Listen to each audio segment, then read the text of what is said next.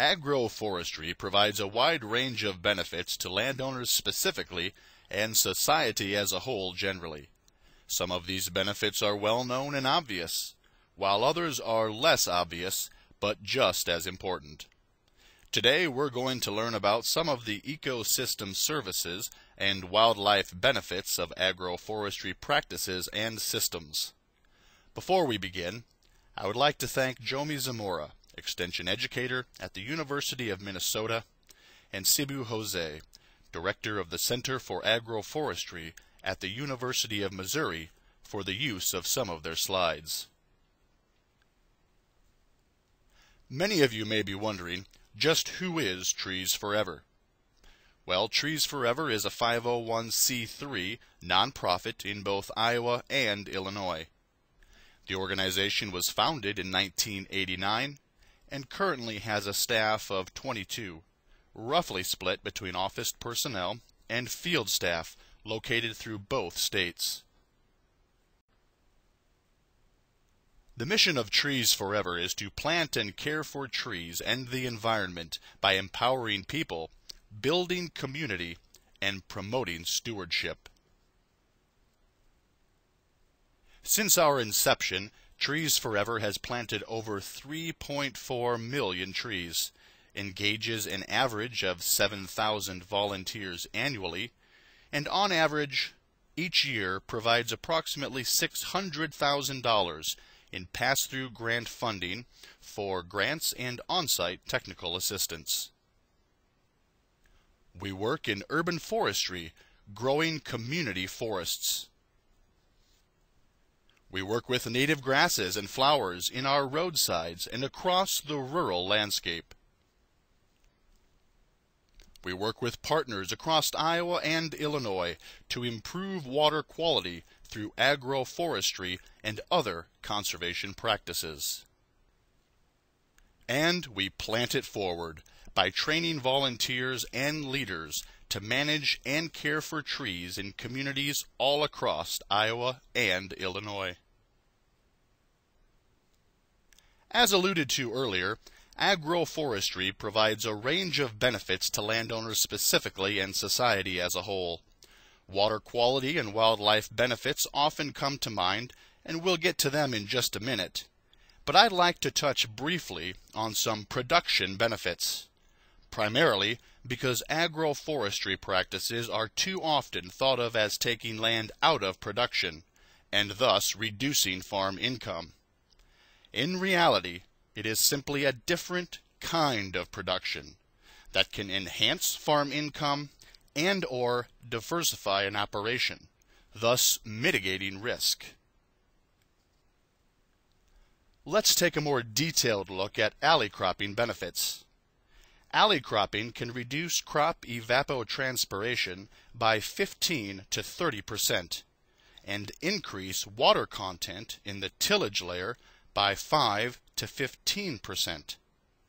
Many crops, including traditional row crops, may show a 10 to 20% increase in yield depending upon the crop and spacing distance. When field windbreaks are suggested to landowners, a mental image of crop reduction and/or loss adjacent to the windbreak is envisioned, and production lost for the space that the windbreak takes up. What is often not recognized is the potential for increased crop quality and quantity on the leeward or downwind side of the windbreak. If you look closely at this photo, you will see that the size of the corn tends to increase the greater the distance from the windbreak. Many years of field research has shown that there is a yield advantage for many crops when protected by a windbreak. This yield increase generally occurs on the leeward or downwind side of the windbreak. The amount of the yield increase will vary from year to year due to different weather conditions, and there will also be some variation due to soil type and the types of trees used in the windbreak. However, the take-home message here is that the yield advantage is normally more than enough to offset the decrease in yield immediately adjacent to the windbreak and the land occupied by the windbreak itself. Agroforestry has significant water quality benefits associated with roots in the ground all year long. This series of graphs shows some of the reductions in field runoff, sedimentation, surface nitrogen runoff, and subsurface nitrate losses, comparing row crops to grass buffers and agroforestry practices. Because of the roots in the ground all year long, grass buffers and agroforestry practices show significant reductions in nitrogen and phosphorus pollution compared to the control.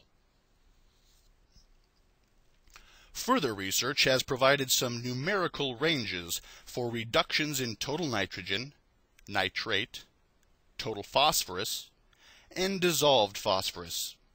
Again, these reductions are real and significant, and represent the type of reductions necessary to achieve the goals set out in the Iowa Nutrient Reduction Strategy.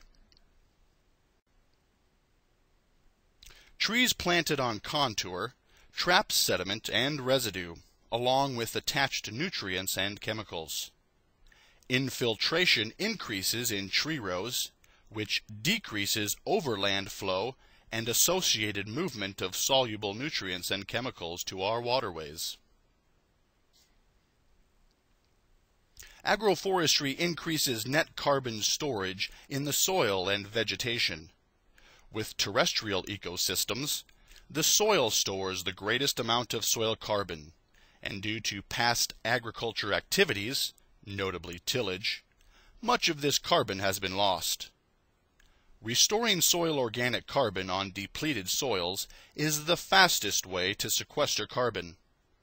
Adding a tree component to the management of the land increases the potential for carbon storage. When broken down into sectors, U.S. cropland can sequester about 75 to 200 million metric tons of atmospheric carbon per year by using current best management practices.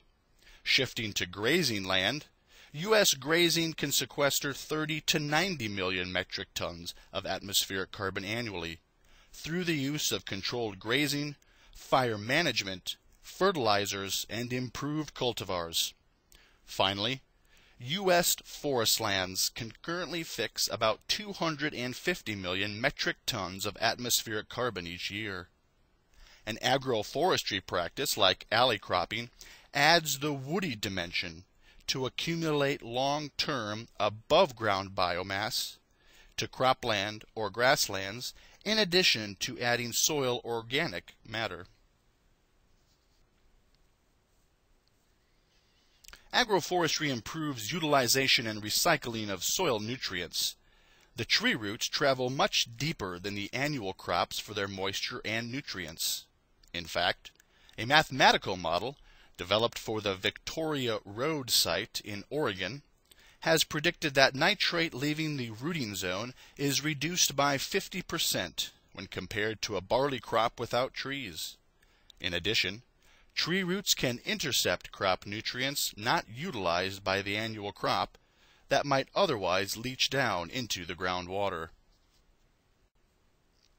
Finally, agroforestry improves wildlife habitat by providing food and cover through the diversity of plants, which creates vertical habitat structures and travel corridors for wildlife movement to connect to other food, cover, or water resources. To maximize wildlife benefits, utilize native species that provide cover and food. Utilize a mixture of trees and shrubs to help provide vertical structure to habitat. Agroforestry is particularly suited to improve or enhance pollinator habitat. But first, just what exactly is a pollinator? Pollinators are more than just bees, butterflies, and moths, and include all insects, birds, and mammals that facilitate the movement of pollen for plant fertilization. In this picture, we can see a hummingbird moth doing its thing on this delicate flower. Although pollinators refers to a wide swath of the animal kingdom, we do typically narrow in on pollinators and think of them as bees, butterflies, and insects in general. For the remainder of this presentation, when I refer to pollinators, I am referencing insects broadly, and in some cases, butterflies or bees specifically. Now that we have a better understanding of what pollinators are, let's take a few minutes to learn about why they are important. Pollinators are a keystone species, meaning that many other species depend on them, and if they were to die off, their demise would be disproportionately devastating further up the food chain. Furthermore, some species of plants have co-evolved with a specific pollinator species, such that if one goes, so does the other. Here are a few specific benefits of pollinators and why they are important.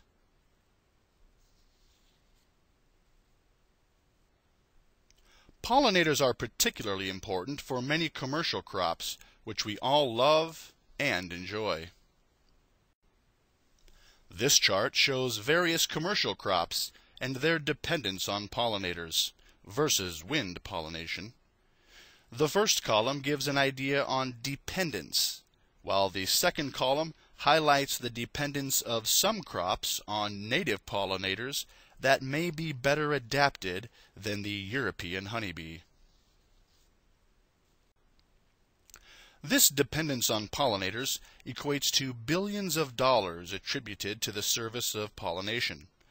Yep, just about any way you slice it, pollinators are important to agriculture and allow for the wide choice of foods consumers have today. We've learned what pollinators are, why they are important. So now let's take a look at the current status of pollinators today. The situation is fairly ugly. Specific to monarchs, we've seen an almost 90% decline in monarch numbers the last few years. Specific to managed honeybees, colony collapse disorder, or CCD for short, has devastated beekeepers, resulting in almost half the number of bees we are seeing now compared to 50 years ago. I always like to include this slide to point out that some crops simply have to be pollinated, whether by bees, butterflies, or other insects, or by human hand. Note the high-tech equipment used to accomplish this task. A Dixie cup filled with pollen, and the filter end of a cigarette. The decline in pollinator numbers is due to many factors. Leading the way is loss of habitat. The tall grass prairie ecosystem is the most altered landscape of any other on the face of the planet. Habitat is crucial for healthy pollinators. Increased use of pesticides is also a concern, as are disease and parasite issues like varroa mites. So what can we do? Simply put, pollinators need three main things: access to forage for the entire growing season, access to nesting sites, and protection from pesticides and disturbed habitat. Let's take a deeper look at all three of these. To provide year-long forage for pollinators, select native species as local ecotype as possible, and be sure to select species that will bloom in the three different bloom times of early, mid, and late. Remember, we have many native species of bees and butterflies with varying life cycles. One species of butterfly might emerge in early spring, then feed, mate, lay eggs, and die before the 4th of July, while another moth species might not emerge until summer, then feed, mate, lay eggs, and die closer to Labor Day. Having flowers that are blooming all year long provide the much-needed diversity. Don't forget about the tree component. Research conducted by Dr. Doug Tallamy at the University of Delaware on those woody species that support the most Lepidoptera species shows that trees and shrubs are critically important to pollinators, especially in the early part of the year when other flowers are not yet blooming. Trees and shrubs don't only provide food, they also provide critical nesting habitat. Bees can be categorized as being either ground nesters or cavity nesters. Cavity nesters will lay their eggs in bore holes made by other insects and animals, while ground nesters will excavate chambers below ground to lay eggs. Thus, sites that don't get tilled are ideal for ground nesting pollinators. Finally, pollinators need protection from pesticides. Whether it's emerald ash borer treatments on trees or spraying crop fields with pesticides, it is important to protect forage and nesting sites from pesticide drift. The Iowa Department of Agriculture and Land Stewardship maintains a sensitive crops registry for specialty crop growers and beekeepers. Get signed up so that commercial pesticide applicators know where bees and hives, as well as specialty crops, are being grown, in order to minimize pesticide drift and contamination. Don't forget to be proactive and talk with your neighbors and the local co-op so that they know what you are growing and the importance of respecting buffers. Agroforestry has lots of potential to improve the habitat for pollinators. Looking at this example of a riparian buffer system, the native grass and forb component provides forage resources and undisturbed soil for ground nesters, while the shrub and tree component provides forage and nesting sites for cavity nesting pollinators, as well as undisturbed soil for ground nesters. The benefits of agroforestry are wide and deep, from production benefits to water quality benefits to carbon sequestration to wildlife habitat. Agroforestry provides all these while still generating pounds of beef, board feet of lumber, bushels of nuts, or buckets of berries. In summary, agroforestry works. For additional information, a number of websites are available to provide more detailed information on agroforestry systems. Here are a few.